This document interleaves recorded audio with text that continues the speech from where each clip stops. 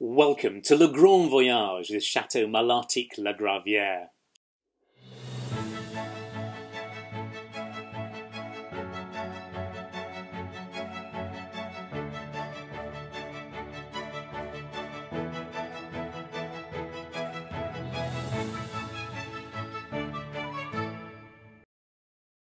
And welcome also to the world's maddest race.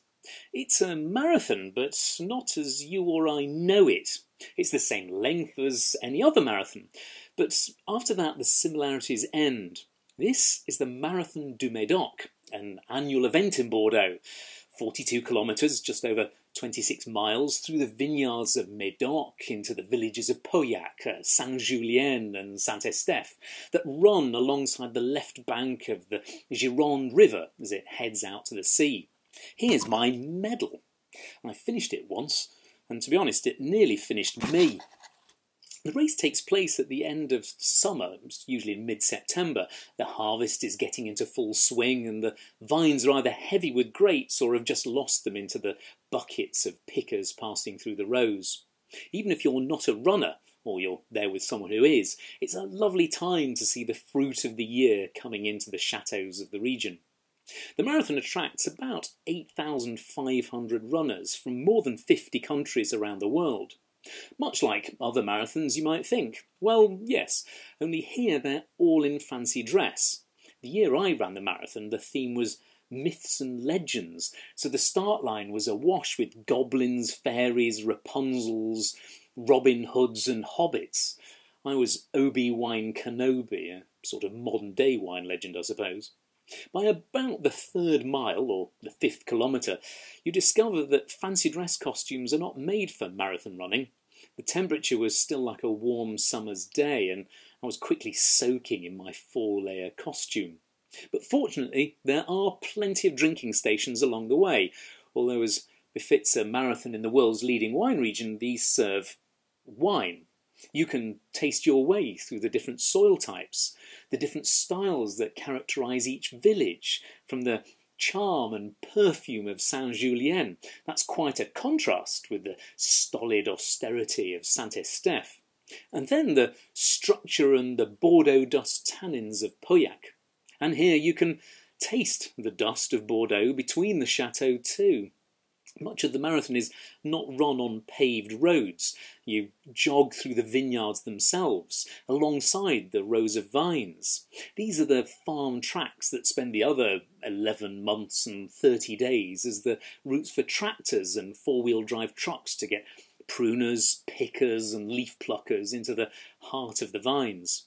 It's a trail run as much as a road run, only this time with a crowd of visiting Belgian men dressed as Snow White who have just drunk their 6th glass of wine in a row.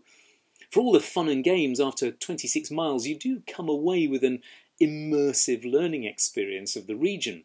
I spent a quarter of a century reading about cailloux, or the rocks that make many of the vineyards in Bordeaux so special. But none of those books was so memorable as kicking a big caillou with my toe at about 19 miles. These same books often talked about the elevation differences between vineyards and the impact they have on neighbouring chateaux.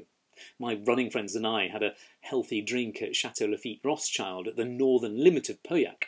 You jog down the drive and then turn left onto the D2 road. This crosses the Jaille des Bruys stream. It's one of the drainage channels built by the Dutch centuries ago to create new vineyards. Then you're faced with a climb, quite a steep climb up to Cos d'Estenel. The word Cos is an old Gascon term. It means a hill of pebbles. At that stage of the run, it might as well have meant Everest. I only managed to keep jogging to the top thanks to a bearded winemaker dressed as Cinderella shouting, "Chase me, chase me," as he skipped ahead. The final part of the marathon is a long, straight drag back to the town of Pauillac, running alongside the river. It would be a bit dull, but the road is lined with bands and feed stations. Although don't expect energy drinks or carbohydrate gels. Here your final few miles are sustained by oysters, steak, cheese, chocolate and some very welcome ice cream. Then you finish.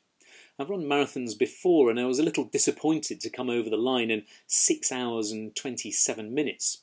But a friend looked delighted. "This is the perfect time," he declared, "just before the cut-off. Any slower and I wasn't running enough. Any quicker and I wasn't drinking enough." You can do the Marathon du Médoc too. It's huge fun and you can tie it into a visit to the regions you don't run through. I can recommend a restorative dinner the night after in Pessac-Léognan with some melodic La Gravière, or a gentle drive into the city of Bordeaux the next morning to hobble through the grand squares and buildings before lunch. But while you wonder if you have the legs to get around a wine marathon, remember to join us again tomorrow for more from Le Grand Voyage with Chateau Melodic La Gravière. I'll see you then.